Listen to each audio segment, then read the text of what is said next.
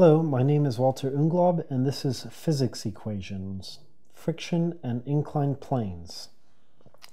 Here I've drawn an inclined plane, such as a ramp, and the plane, which is inclined with respect to theta, the angle theta, relative to the ground. And I have a mass on top of the plane, on top of the ramp, and it has a mass m, let's say, and initially it's not moving, but as soon as I start time, there's going to be three forces acting upon this mass. One, of course, is the gravitational force, which is equal to the mass of the object on the ramp times the gravitational acceleration g. The other is the normal force, which depends on the gravitational force, but also on this angle theta. And finally, I have a friction force because there is assumed to be some friction on top of this ramp, on top of this plane. And that's going to act in the motion opposite to where the mass will flow, where the mass will move.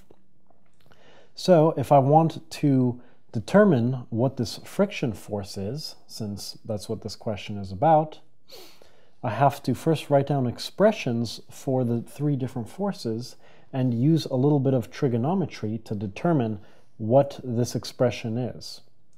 So I know that the force of gravity is mg.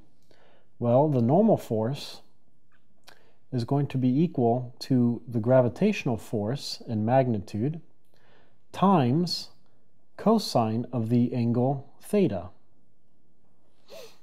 Because this angle theta here of the plane comes up again right here. And this projection, this magnitude, is the same as this magnitude, just opposite in direction.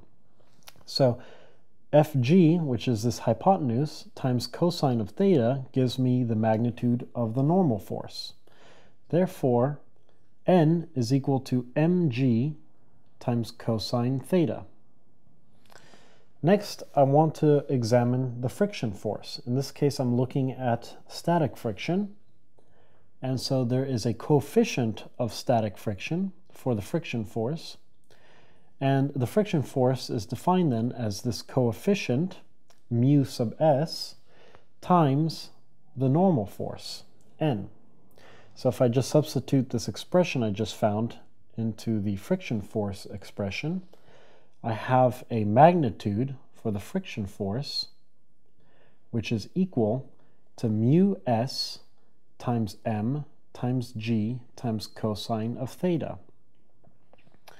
And that would be the magnitude of the friction force. If I wanted to write this in terms of its x and y components, where I have defined x and y as such, then I would simply look at where the mass and the friction force is and recognize that there's the same angle theta.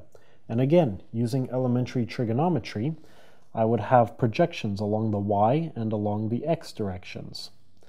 Thus, I can write the friction force as a vector with unit vectors I and j for x and y respectively, and I end up with mu s mg cosine squared theta in the x direction, or in the horizontal direction, that is along the ground, plus mu s mg cosine theta times sine theta times j hat, which is the unit vector associated with the vertical direction.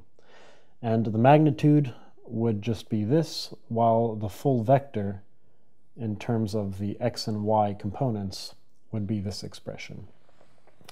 My name is Walter Unglaub, and this is Physics Equations, Friction and Inclined Planes.